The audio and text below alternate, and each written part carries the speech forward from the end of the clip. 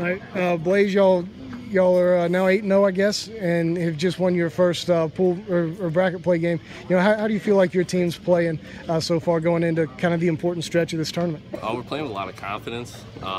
Confidence is key in this tournament. I mean, we got a lot of depth. I think we brought 35 guys, so I mean, we got depth. I mean, we got confidence to come and win it all. So.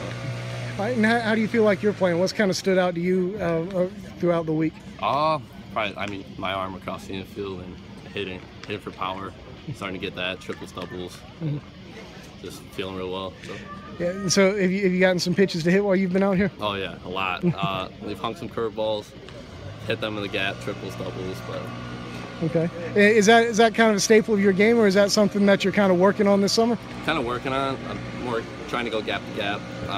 Last year, I mean, I was a littler singles guy, finding a way to get on. Now I'm trying to develop some power.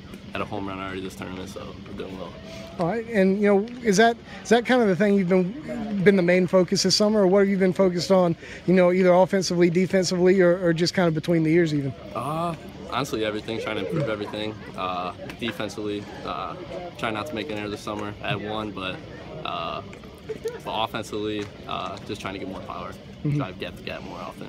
All right, and you know, we haven't talked on the video about your commitment to South Carolina. What were some of the factors in your decision? What kind of made South Carolina stand out to you? The coaches really sold it to me. I mean, they're a known program, went back-to-back 2010, 2011.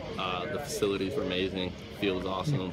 Just the tour really sold me. The coaches I was with, it was awesome. It was an awesome experience. Yeah, it's obviously a ways from home for you. You know, did you feel pretty comfortable on campus at South Carolina? I did, yeah. I mean, I lived in Indiana before, so coming down to Florida was kind of, I mean, home away from home, so I moved away. So I'll have no problems going out of state to play. All right.